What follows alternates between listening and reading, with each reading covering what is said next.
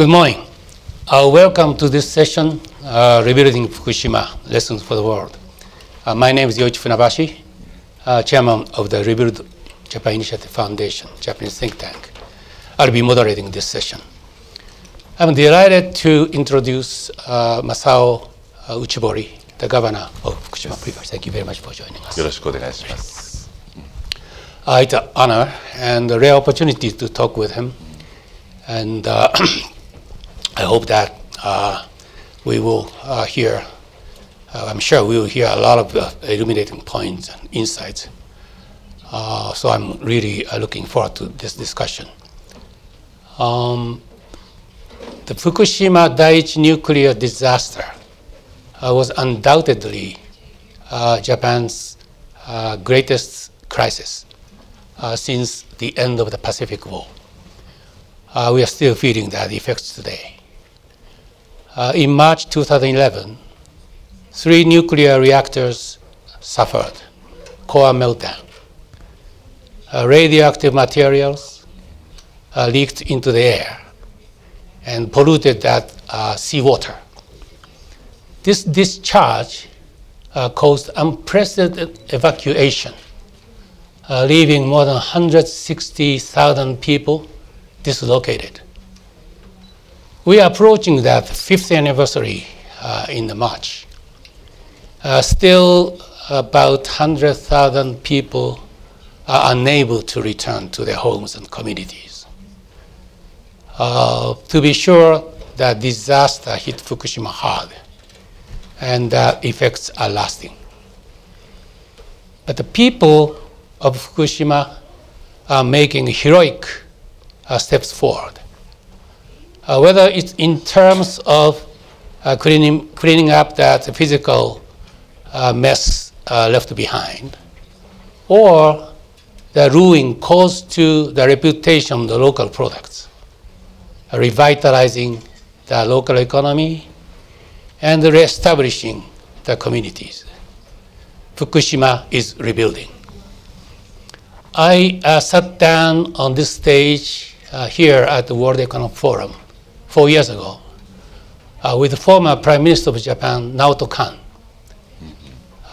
We discussed about nuclear safety and crisis management and the lessons learned for Japan as well as the world. Today, I want to talk with Governor Uchibori on the very crucial and relevant subject of how Fukushima is rebuilding and lessons we can learn. So, Governor Uchibori, thank you very much for joining once again. The floor is yours. Okay.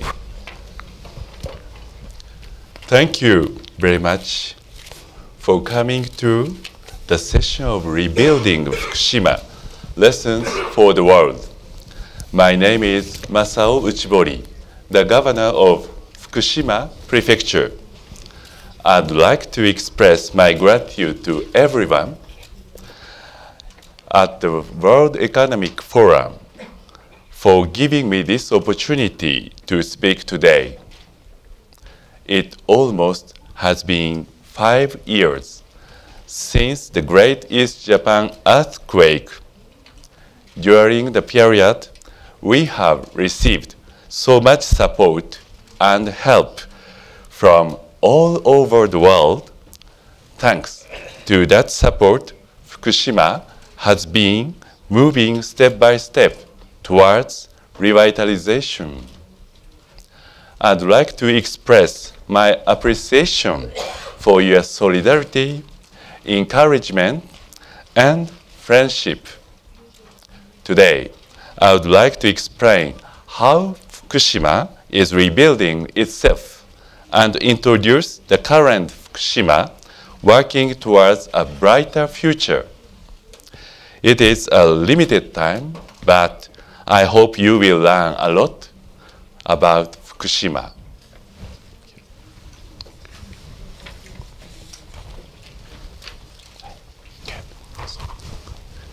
Thank you very much. I would like to ask Governor Uchibori to make a presentation. I will ask him to limit to 10 minutes or so that we should have more time to get engaged, question and answers. Thank you. はい。最初にですね。So first of all, the message I would like to convey to everyone, there are two main messages. First of all, 5 years have passed since the disaster. The positive aspects that we see in Fukushima, the everyday activities that we're carrying out towards reconstruction. The second point I'd like to point out is some of the challenges that we are still facing. 5 years have elapsed and some progress has been made. However, still in Fukushima, there are still many challenges and issues that we face today. So I would like to touch upon these two aspects today. I would like to convey what is happening to you frankly on the ground.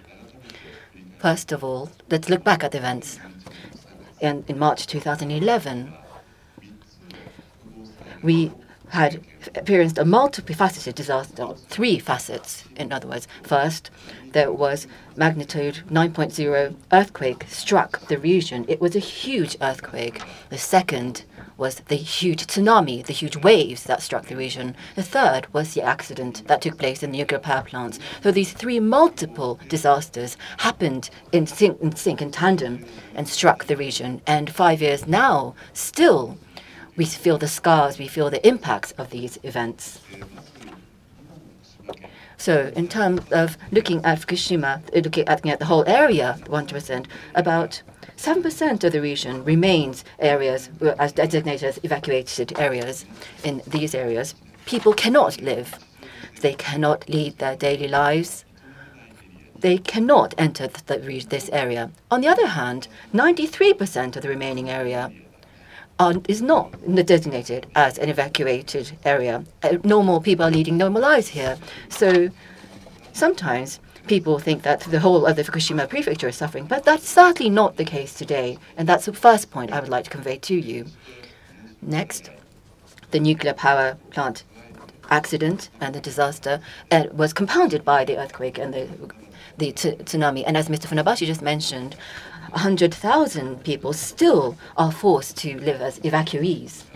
At its peak, there were over 160,000 people who had to flee the region and live as evacuees. So compared to that situation, we can perhaps say that the situation has improved slightly. However, from our perspective, even 5 years after these events, still 100,000 people are forced to continue to live as evacuees. This is a very difficult and challenging reality that we face in our prefecture. This is the second point I'd like to convey. Also, the negative impacts that we suffered and the blows that we suffered. Of course, this has had an impact in terms of the industry in our region. First of all, in terms of agriculture, forestry, fishery, also in terms of other commercial activities, tourism also. So the whole of the industry of the region have been affected by the earthquakes or by the nuclear accident. So there have been negative impacts all around. So how do we rebuild and put the region back on its feet in such a situation? This is a major challenge that we face. First of all, to address the nuclear power accident, there are 3 undertakings that we're doing. First of all, we have the decontamination efforts. We have to get rid of the radioactive material as much as possible and to provide a safe environment for our residents as much as possible. This is the decontamination aspect of our activities. At the moment in time, the local government and the prefecture level and the central government are all working together, and decontamination efforts are progressing steadily. The second undertaking that we need to do is to ensure that we have food safety and food security on the ground. Fukushima is well known for its very good food and produce lots of agricultural products. And after the disaster, whether it be rice, whether it be vegetable, whether it be fruits, whether it be livestock, we need to take measures to ensure that there is safety, or we can guarantee safety in terms of these products. When it comes to the farmland that produces rice or vegetables, we carry out decontamination efforts, and by doing so, we ensure that the goods produced there are not contaminated by radiation. And we also block these the radiation waves from being absorbed by the products. So we are carrying out very comprehensive monitoring and having a system in place which ensures safety. So by carrying out these activities one by one steadily, whether it be rice, whether it be vegetable, whether it be fruits, or whether it be livestock, by carrying out such efforts, we ensure that products made in Fukushima do not exceed the allowed levels in terms of radiation. So we must continue these efforts as we move forward, and this is certainly the reality that we are facing at present. The third important undertaking is to ensure that the residents of our prefecture are healthy. So we carry out surveys, we carry out investigations to identify what the situation is in terms of people's health. We focus in particular on younger people, and we continue to look at the situation today, and also towards the future. We look to their health to ensure their welfare. This activity is taking place by the central government and as well as on a local level. Also, if I can move on to community and also in terms of industry, one important point here is that in the evacuated areas, we need to ensure that special care is given to those evacuees. 100,000 people are suffering mentally, physically, psychologically. So we need to be able to provide housing for these people and housing blocks, apartments for these people where they can live safely. Also, in terms of their mental welfare, we are taking as many pledges as possible to ensure that they feel safe and sound. And also, in terms of industry, there are two measures that we are currently undertaking. First is looking at the existing industries. So those industries that existed before the disaster, we need to rebuild these for agriculture, commerce, tourism, etc. These industries suffer greatly as a result of the East Japan Great Disaster. So we need to put these industries back on its feet. So industrial revitalization is a very important first aspect of the policy that we are undertaking. The second important industrial policy, this is to foster new industries in the region. Fukushima Prefecture is suffering the burdens of the Great Disaster. And we want to, therefore, create a society that does not depend on nuclear power. This is the kind of society that we want to realize as we move forward. And in order to do so, what is important is to dramatically bolster the renewable energy industry. And also in terms of decommissioning related to this, we need to really build on the robot industry. Robotics is going to be a very important aspect. Even before the disaster, these renewable energies, these were being promoted very actively, geothermal and biomass, also wind generation and solar power generation. All of these aspects were being addressed. We have a wide geographical area and we have lots of natural resources. So using these local natural resources, we had already been working on renewables. We had this foundation even before the disaster. And after the disaster, we have introduced new initiatives. First of all, in the center of Fukushima, there is the city of Koriyama. Here, we have set up an R&D center on renewables. And this is an R&D center which looks at new technology, renewables and renewable technology. As you all know, there are still lots of rooms for improvement. There are lots of improvements that still need to be made. First of all, in terms of the cost, they need to be brought down. Also, in terms of stability, it's not certainly sufficient at the moment. And also, as it is diffused electricity, there are multiple sources of electricity. We have to combine them well together. So we need to address all these issues. So in this new R&D center, we look at such aspects. We also carry out research in new fields also. We want to be able to apply these technologies in real life. And we want to be able to actually make these applicable, real commercialized activities. This is one mission that we feel we need to address. Also, as a new initiative that we are currently taking, it is offshore wind farms. So rather than onshore, 18 kilometers out from the coast, we have floating wind farms. And by doing so, we carry out great windmills, and we carry out lots of power generation. We had a 2-megawatt wind farm built last already. And a 7-megawatt world-scale generation plant has been built in 2015. And this year, we are beginning a new project with a capacity of 5 megawatts. Such new wind farms will bolster our perspective outlook in terms of renewables. And finally, as we look to make progress in terms of our reconstruction efforts, we need to really focus on the youngsters. We lost many things in the disaster. However, with the assistance from Japan, from the Japanese people, and from the outside world, we have made great strides, great efforts. And here, young people, we want them to be able to remain or come back to Fukushima and become young adults and responsible adults in our region. So there is a key word in terms of our reconstruction. That is challenge. We have been put in an unprecedented, very difficult, challenging situation. And in order to overcome this challenging situation, business as usual, such an approach is not going to be effective. What we need to do is to have the spirit of addressing new challenges on a constant basis. With the youngsters in our region, we will continue to face and address such challenges, and we will achieve this difficult challenge of carrying out reconstruction and revitalizing our region. So at Davos, this is the kind of message that I wanted to convey at Davos, and I'm very happy that I've had this opportunity to convey this message to you. Thank you very much for your kind attention. Well, thank you very much, Governor Uchibori. Before asking the audience to raise questions to you, let me ask you a couple of questions first.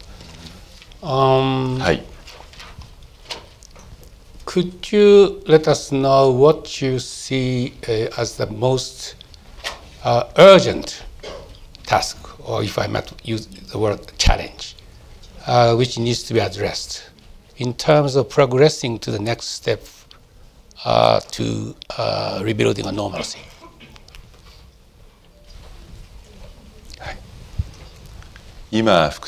Well, thank you very much. For Fukushima, the most urgent issue is to terminate and put a period to the accident of Fukushima power plant. There are two aspects. One is to deal with the contaminated water and to stop the outflow of contaminated water flowing beneath the power plant. And the second is how to take out the debris of melted core in a safe manner over a long run. The first part, for the contaminated water outflow, it's not only for Fukushima, but for Japan, it's the most urgent issue.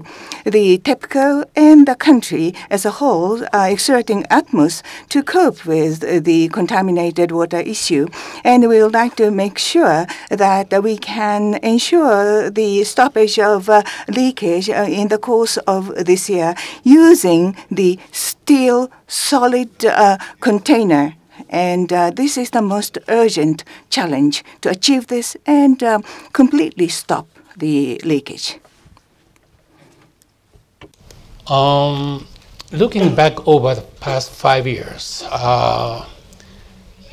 what would you say the toughest challenge then, particularly in its attempt to rebuild Fukushima?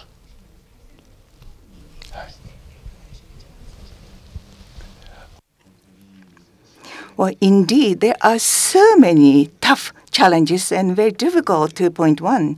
But the issues so far and the issues going forward, the toughest challenge would be the issue of rumors, reputation, and the memories fading away. The first issue, the Fukushima is suffering from the unfounded misunderstanding, and that still sticks and lingers. And about the fading of memories, 5 years passed, and with the passage of time, the accident and the suffering of Fukushima would be things of the past and fading away in people's memory. So there are these two aspects we have to cope with, and we have to keep fighting against that. So these two are maybe contrasting the rumors remaining and the fading memories. But for Fukushima, these two are ongoing concurrently. So Fukushima would fight against the unfounded rumors, but at the same time, the fading away memories. And there is no panacea or the quick fix to this. We have to take time, and we have to be very thoroughgoing and cautious in explaining our position. We are prepared to do that. Thank you. Thank you very much for clarifying the very difficult challenge that we are confronted. You highlight the importance of support and contribution from abroad, for overseas. Would you tell us some significant act or case which help us understand better the key role of that overseas assistance?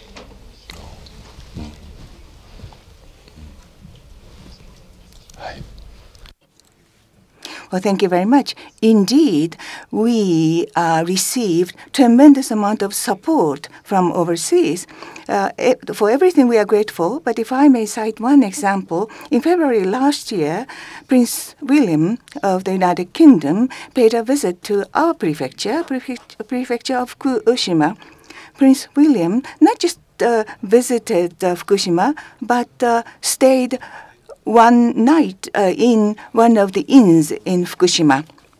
And Prince wore the traditional cotton kimono in the inn, and together with the Prime Minister Abe and myself, shared a meal together. And that dinner was served using the safe, delicious agricultural products and safe and delicious sake Fukushima is proud of. So Prince Fukushima enjoyed Fukushima food and sake together with us and commenting that it's all delicious. And it was most moving and impressive in terms of support and encouragement people of the world have given us. As such, the people from all over the world would come and visit Fukushima and really directly see not only the problems we are faced with, but the evidence of the progress we have made in the past 5 years and going into the 6th year, and to feel it really, that is the greatest support. In Yamaguchi Prefecture? No? はい。山口県には Well, in fact, Yamaguchi Prefecture has a very delicious, famous sake of Dasai, but at that time it was a dinner in Fukushima, so everything was made in Fukushima, so even Prime Minister Abe did not bring his own sake from his electorate. The floor is open. Please identify yourself when you ask questions. Who will be the first? Yes, please. Swiss Public Radio. Yeah. Hi, my name is Curtis, Swiss Public Radio. I just wanted to ask you, Governor, do you think that central government in Tokyo is supporting you enough?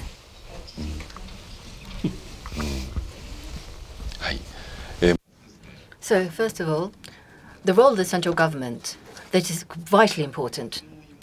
Let me start by the answer, first of all. So, in general, we feel that the central government is supporting us.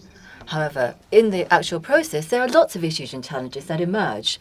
First of all, the nuclear power plant accident that occurred in Japan. It was a scenario that was never imagined in Japan before.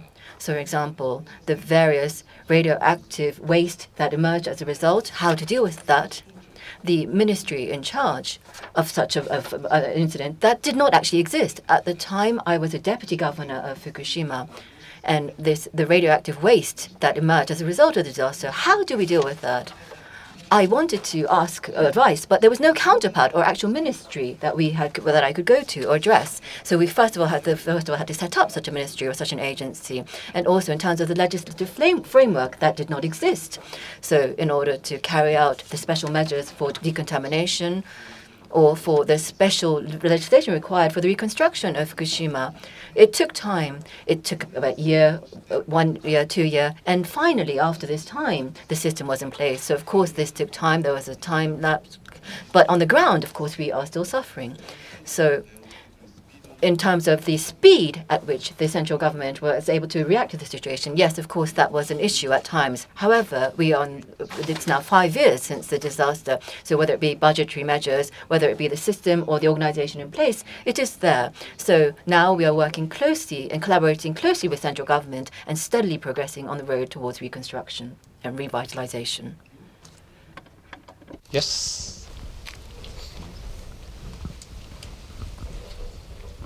Hello, Mr. Uchibori. Thank you for your intervention. You said you wanted young people. Sorry, Guy Jackson from Agence France Presse, AFP. We covered the disaster from our Tokyo base and in the region at the time. A friend of mine lives in Christchurch in New Zealand, which has also had the earthquake. Their local school has shut. How are you going to stop people leaving the area? And how are you going to get them to come back, as you said you want to, if schools are going to shut? Are you managing to keep schools open? Because when people have left an area, the young people leave, the schools shut, and then you have a problem. How are you dealing with that? I'd like to know if I can.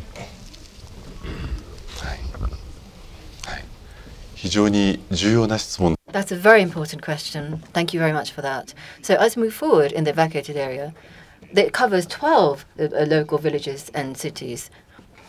And here, in the process of returning people to the area, of course, there are households with young people. The speed which they come back, such households, it is quite slow. And in reality, looking in the villages and cities of Fukushima, although the evacuation orders have been lifted in such areas, some of the residents, who returns first? It is the older people who return first, and it is really the younger people who return last, if they return at all. So in this aspect, I think this is something that is going to take time. It is simply something that we're going to keep on working on steadily. In each of the households, families, there are lots of different thoughts and thinkings in terms of what they should be doing.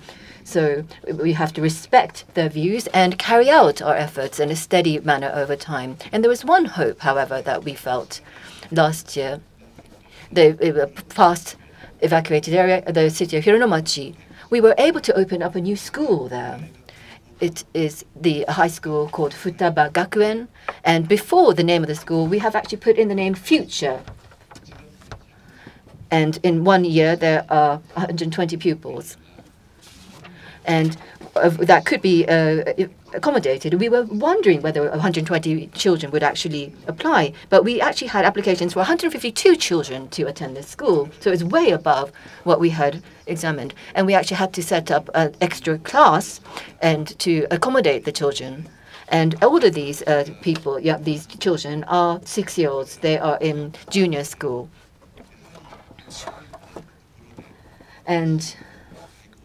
But in these evacuated areas, we've been able to open up a new school, and we have the facility to foster these new human resources. So it is something that will certainly take time, but steadily over time, we will one by one restore and open up these schools and ensure that there is an environment in place which can welcome these young people back to our region. High school. Okay. Sorry. That's high school. Yes, Professor Seike. My name is Atsushi Seike from Keio University. Thank you, Governor Uchibori, for your splendid presentation. And relating to his question, I think education is very important. And we should not let a single child give up his or her education because of earthquake, tsunami, or a nuclear accident.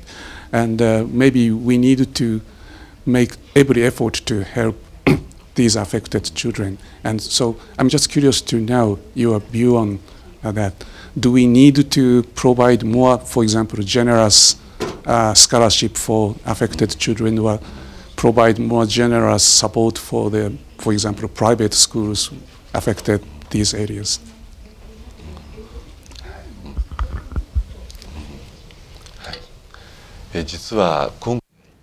Well, in fact, in the prefecture of Fukushima, there were some state schools, whether it be private schools. Many of these schools were hit. I mentioned earlier that there were 100,000 evacuees still, and many of these evacuees actually leave the prefecture of Fukushima. They evacuate outside, and then the number of school children actually drops dramatically.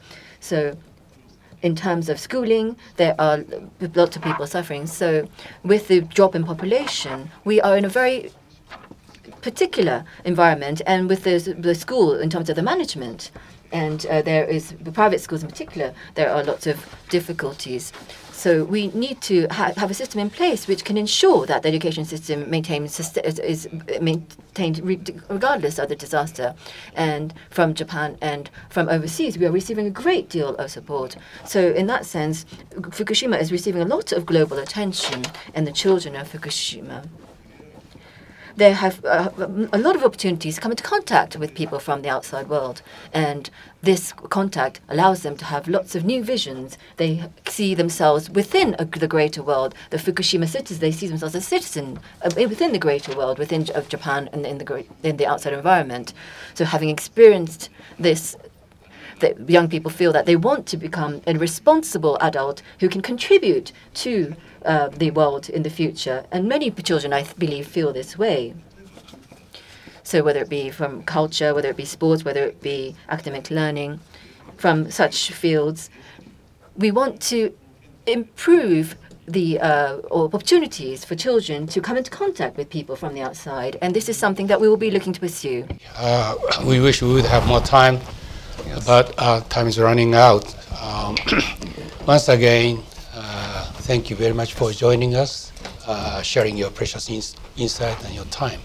So please join me thanking him for his excellent presentation.